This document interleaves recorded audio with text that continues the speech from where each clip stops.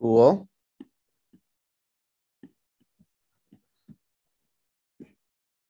Awesome. There is the thing for the week. Get my notes up. Get rolling. All right. This week, vulnerability management. Woohoo. Vulnerability management programs play a crucial role in identifying, prioritizing, and remediating vulnerabilities in our environments. They detect new vulnerabilities as they arise and implement a remediation workflow that addresses the highest priority vulnerabilities. Every organization should incorporate vulnerability management in their cybersecurity program. In other words, you got to find out all the ways that people can get in. And you have to routinely make sure that you know all the possible ways that somebody can get in. That's what a vulnerability scanner does. It looks at your infrastructure and says, hey, I found holes here, here, and here. Go patch them. It gives you a order of priority. Well, it doesn't give you an order. It just tells you, hey, I found 36 holes and 10 of them are critical and 5 of them are meh. And it's up to you to decide which ones you're going to tackle first, second, third, fourth, and so on. So the first thing you gotta do is identify who are you gonna scan. So what kind of data are we talking about? What kind of systems are we talking about? Are they exposed to the internet? Are they semi-exposed? What services are running on them? Is the system we're about to scan a production system, a test system, a development? Because all those things matter. The last thing you want is to run a scan on a real-time operating system who does not have the bandwidth or capability to handle something new, freak out, stop working, stop production, and cause the company money. You want to know what you're about to scan before you scan it, because there's a lot of devices who just can't handle it. They will brick, they will die, they will be overwhelmed. Organizations also use automated techniques to identify systems that may be covered by a scan. Cybersecurity professionals use scanning tools to search the network for connected systems and build an asset inventory. You really should know what's on your network, all the devices. Admins may supply additional information that help make determinations about which systems are critical and which are not. Asset inventory and asset criticality helps guide decisions about the type of scans performed, the frequency, and priority administrators should place on remediating vulnerabilities detected. Again, you don't just scan just to scan. There's a reason to the madness. You got to pick who you're doing and when. Speaking of when, it's all about the frequency.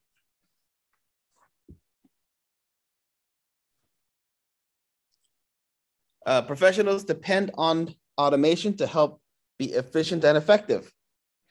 Admins must factor a number of influences to determine how often to conduct the scan. You got to start with your risk appetite. If an organization is risk adverse, it may choose to conduct more scans frequently. You got to check your regulatory requirements. It's imposed by things like PCI DSS or FISMA. Any rules or laws may dictate how often scans must happen, or at least a minimum number of scans. There may be technical constraints. Again, the device may not be able to handle that many scans in such a short amount of time. Also have to think about the business constraints. There may be periods of high business activity, and the last thing you want is to add more noise into the time when the company is making the most money. And also licensing. That can also curtail the bandwidth consumed by the scanner or the number of scans that happen simultaneously.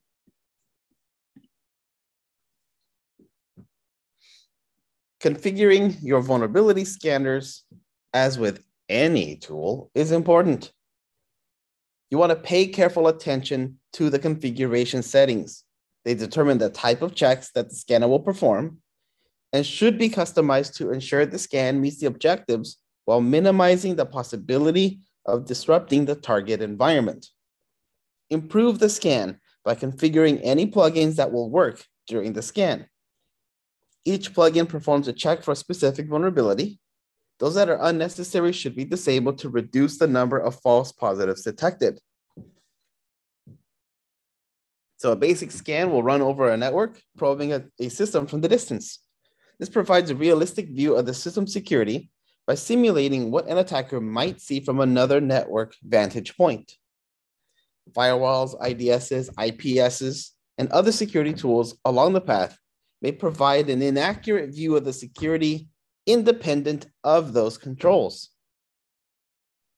Vulnerability scanners can use credentials to allow the scanner to connect to the target and retrieve configuration information to determine if a vuln actually exists in order to improve the accuracy.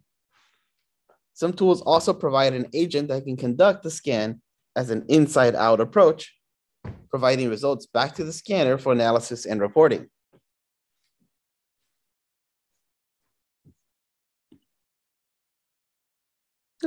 There's also scanner maintenance.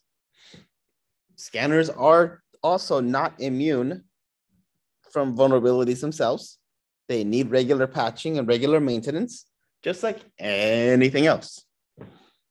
Plugins should be retrieved on a regular basis in order to be effective.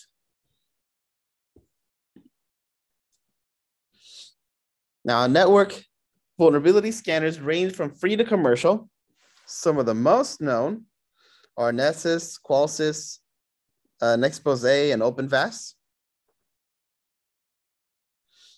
Application scanning tools are common for the software development process. Application testing occurs in three techniques. You got the static, which analyzes code without executing it, and dynamic, which runs the code, exposing it to a variety of inputs, searching for vulnerabilities, and interactive, which is a hybrid, analyzing the source code while testers interact with the running code. Web application scanners test for web-specific vulnerabilities, like SQL injection, cross-site scripting, cross-site request forgery, and so on. Tools like Burp, OWASP Zap, Nikito, and others can do this, as well as vulnerability scanners that mentioned like Nessus. I highly suggest Nessus. I have been showing you pictures of Nessus. I love it, but it's not the end all be all. It's one of the best tools around. But the big thing that you need to know today is this bunch of alphabet soup. This is the common vulnerability scoring system. This is how you put a vulnerability to a number, because business does not understand the levels of vulnerability. What they understand is numbers and money. If you can explain a risk in numbers, they can quantify it, they can do stuff with it, they can put a dollar sign to it. That will work. So the common vulnerability scoring system is an industry standard for assessing the severity of a security vulnerability.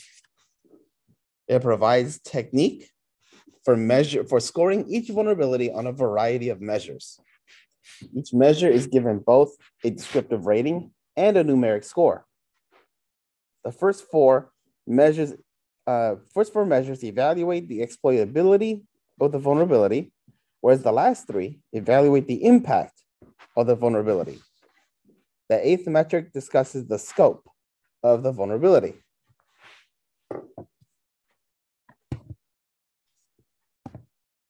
The first one is the attack vector. How an attacker would exploit this found vulnerability. So under AV, you'll see one of these four.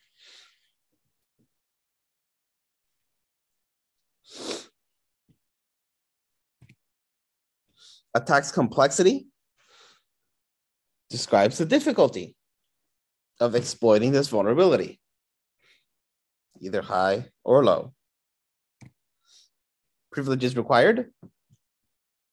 What type of account do you need or does the attacker need to exploit?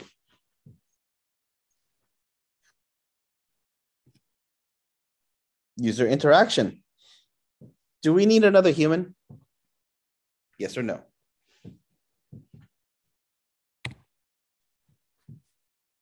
Under scope, we have the confidentiality section. Is it going to change? Does it affect the C in the CIA triad? Does it affect the I in the CIA triad? Does it affect the A in the CIA triad?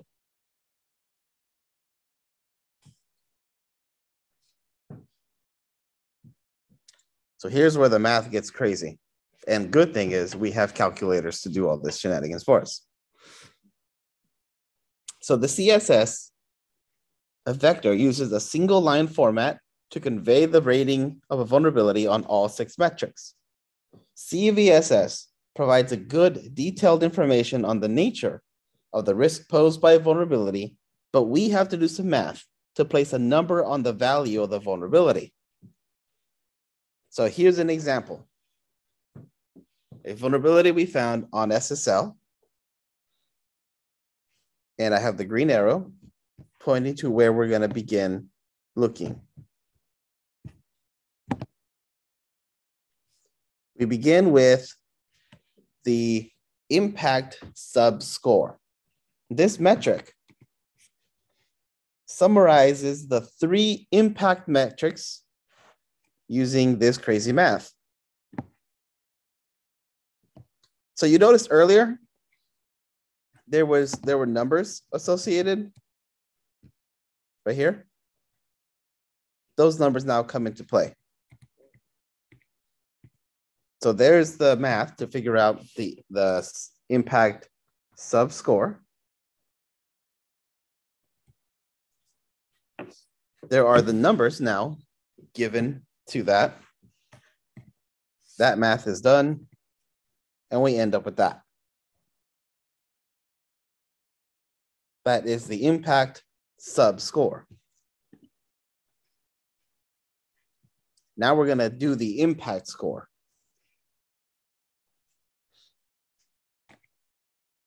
So we grab the number from the last, we find it's 3.6. If the scope metric says there's going to be a change, then the math is different. If the score section said things are going to be unchanged, then we stick with the first math, the easier math. The exploitability, which is that whole section. So we did the second half of CVSS first, then we do the first half, is this.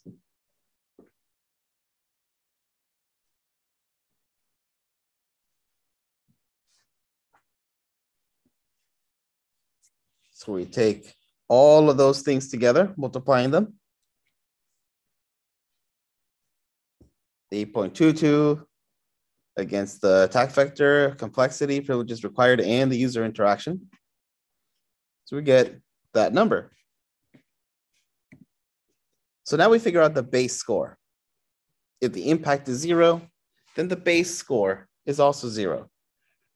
If the scope was unchanged, the base is calculated by adding impact and exploitability scores. But if the scope said change, then add impact and exploitability and multiply the result by 108.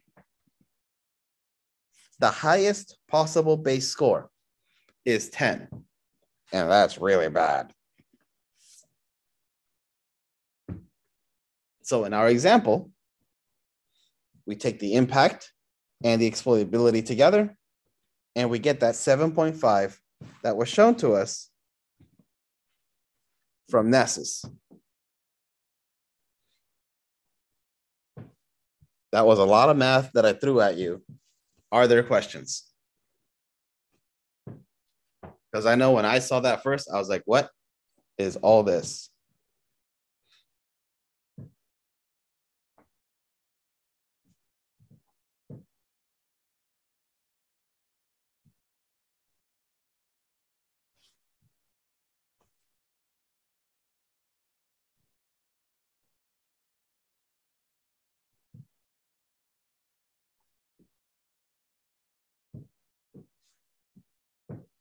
Understanding how to make the math work is good. I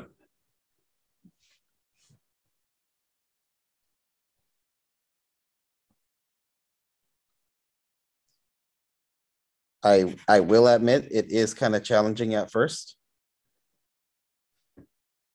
The good thing, though, is tools like Nessus not only tell you the breakdown of the vulnerability, but also does the math for you. So you don't have to do the math yourself. But you can explain, and that's what you should be able to do for the Security Plus, is be able to explain this long alphabet soup. And the confidentiality has a high risk. Integrity doesn't have a big risk. Availability doesn't have a big risk. Does this vulnerability require a user? No, it doesn't.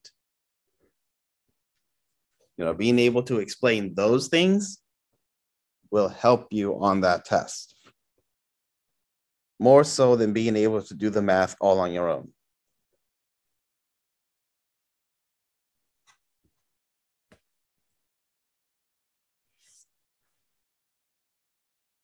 So here is the breakdown of the scores.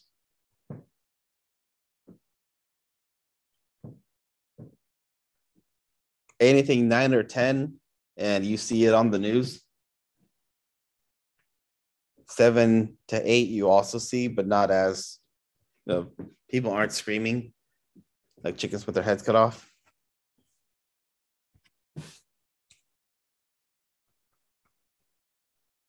Irregardless of what any scanner tells you, you always have to verify.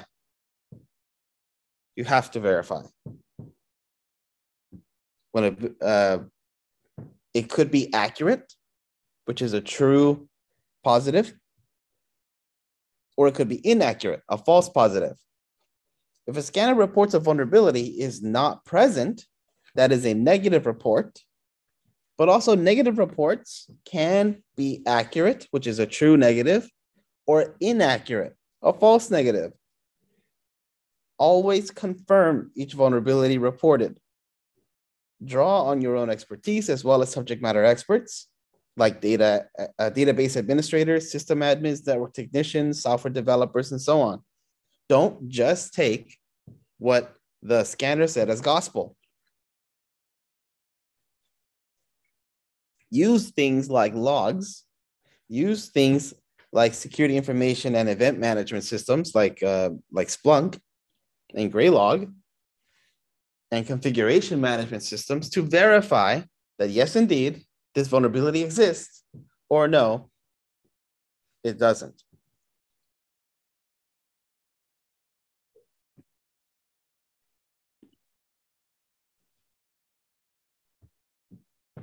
Applying patches to systems should be one of the core practices of any InfoSec program. Although patches should always be tested before deploying. Don't just deploy just because. All software will eventually be discontinued for support, and that ranges from everything from applications to operating systems. Organizations that continue to run outdated software always put themselves at a significant risk of attack. Unless you have a team of operating system developers, it's really not a good idea to keep an old OS. But it's also true that it's not always easy to just upgrade to the new OS because maybe the hardware can't handle it or there are software restrictions. A best practice would be, if you are in that state, of isolating that system as much as possible, increase monitoring, and have strict firewall rules. It is possible to keep old systems alive and connected. You just have to be more vigilant on them. But don't just walk in to a client and say, oh, you're running old OSs, get rid of them. That's just not, that's a rookie mistake.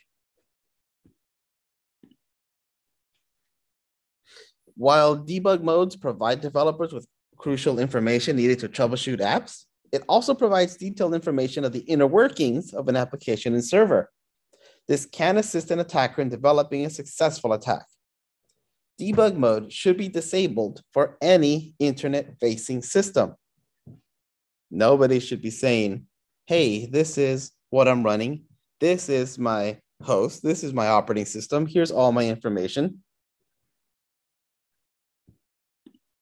There are many insecure protocols that are used. Turn them off or block them from reaching the open internet.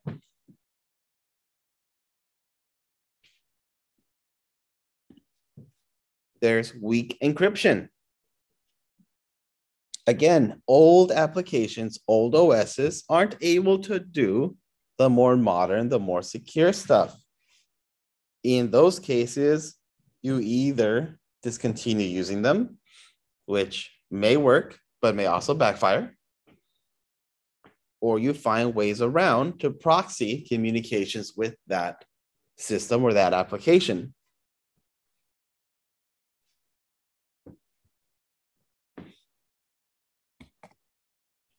When it comes to penetration testing, which would be the next step after doing a vulnerability management, you have to adopt the hacker mindset.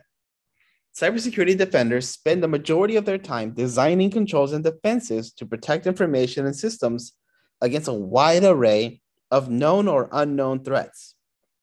Pen testers need to find a single vulnerability that they might exploit to achieve their goal.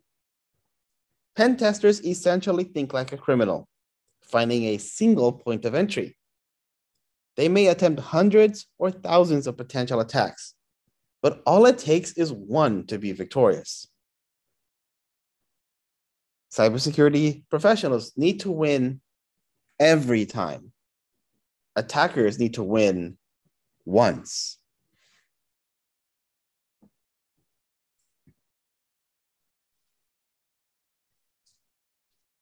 Penetration testing, provides visibility into organization's security posture that simply isn't available by other means. These tests complement and build on the efforts put in place. These tests provide us with knowledge we can't obtain elsewhere, learning whether an attacker of similar knowledge, skills, and information would likely be able to penetrate defenses. Secondly, pen tests provide a blueprint for remediation, allowing the trace of actions through different stages of the attack and close a series of doors the testers pass through. Lastly, these focus tests allow us to drill into specific defenses and provide actionable insight to prevent a vulnerability from actual exposure. The three test types are these: the black box, where there is no information provided to the tester. They have to figure everything out as though it's a real attack. The gray, which is a hybrid of the two. The pen tester receives some focus, some information, but not everything. And white, where they're provided with full knowledge of the underlying technology, configurations, and settings of the target. Could also include network diagrams, a list of systems and IP addresses, and credentials.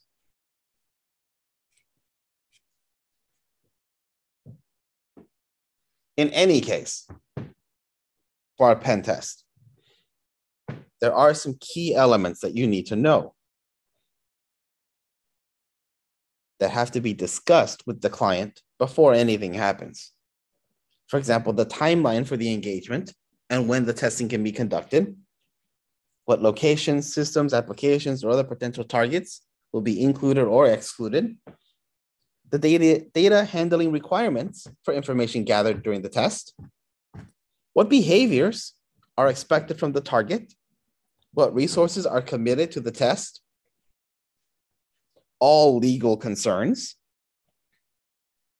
like any laws that cover the target organization, remote locations, service providers, when and how the communications will occur, and of course, permission.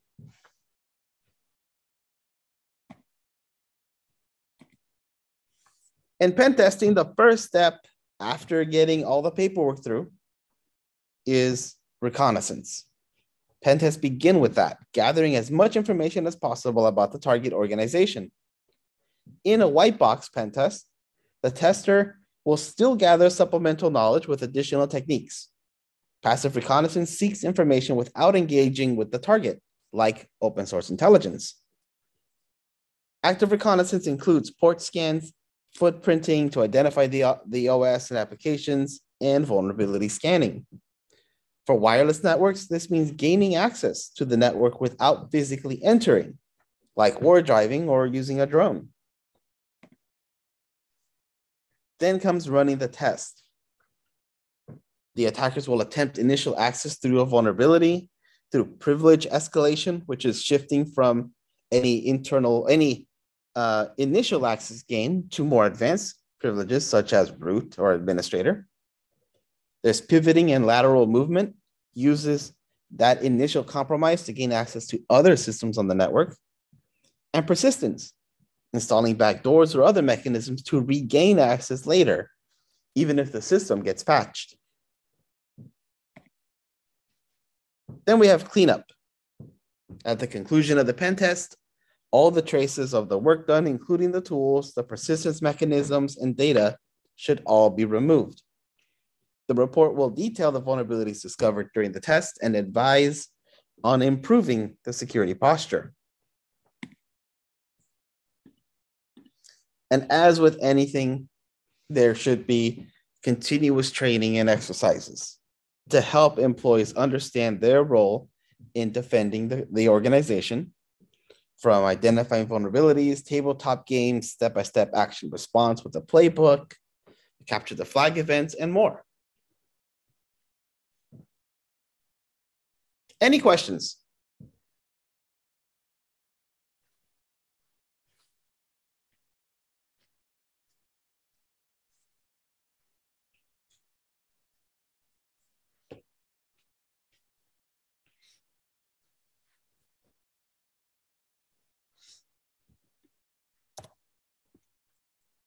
So this week's work, it's going to be fun.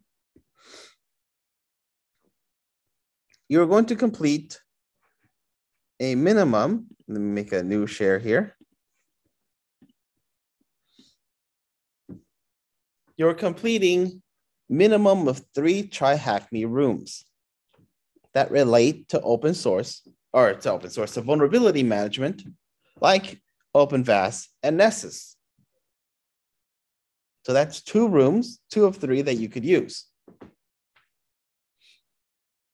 What we're really looking for here is you having hands-on time with those tools. So go to TryHackMe, and again, complete a minimum of 3 rooms, 2 of which I highlighted here that you are welcome to do. For extra credit, if you have time and availability, you can either scan your college's site. And for those of you who are watching this recording and are not enrolled in a college that I teach, you can use my class.infosecurban.info site as your target. Submit a report of your findings, including the output from all the tools you used in the scan. I made it 0 points so that if nobody turns in anything, it doesn't negatively affect anybody's score, because that's not fair. So once again, have fun in 3 TryHackMe rooms, minimum 3, that relate with using vulnerability management tools. like Open Fast and Nessus. And for those of you who want some extra credit, do a Vuln scan on either my site or your college's. And let me know what you find. Sound good?